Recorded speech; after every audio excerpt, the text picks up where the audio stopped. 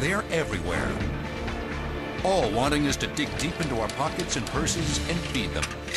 They can do just about anything, and miles of wire. They're one of a million, or one of a kind. They can be addictive, annoying, and sometimes really weird. Now, the untold story of coin-operated on Modern Marvels.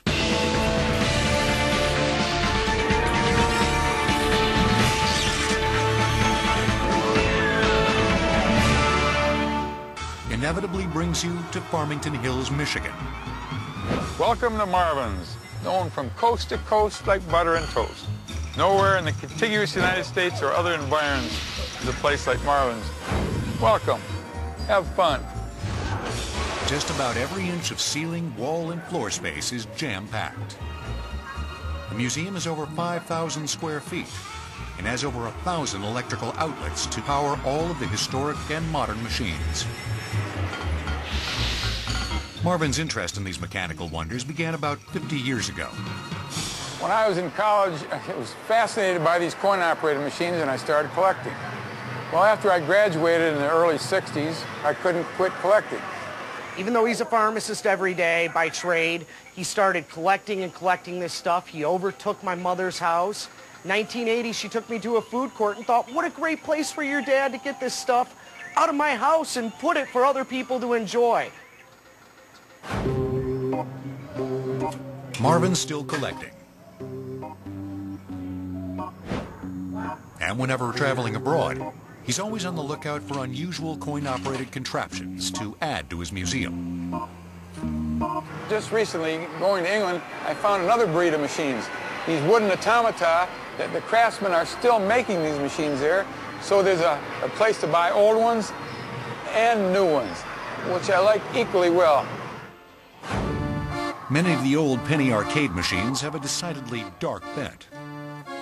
Intricate motors and gears cause small robotic figures to act out all sorts of ghoulish scenes, including the horrors of the Spanish Inquisition.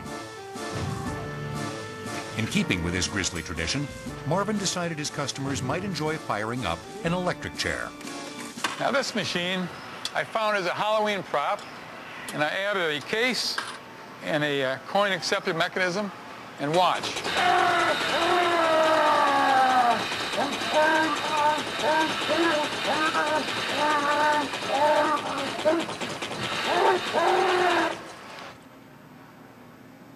It may be a little too intense for younger children.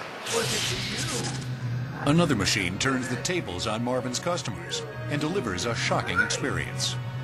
This machine is Challenge Kilowatt, a machine unique to my museum. It was built by a friend of mine, a robotics engineer from Ohio, and the idea of the machine is to keep your hands as long as you can on this handles.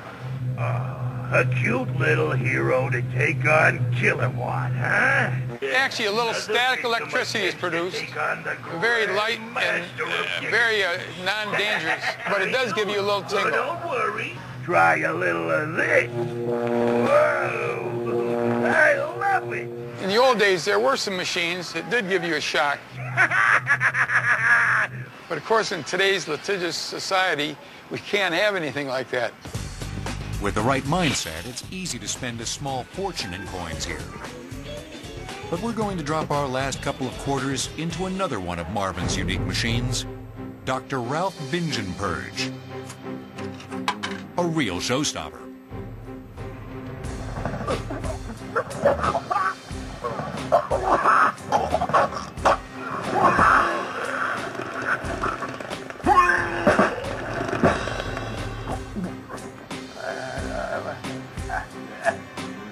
Now that's money well spent.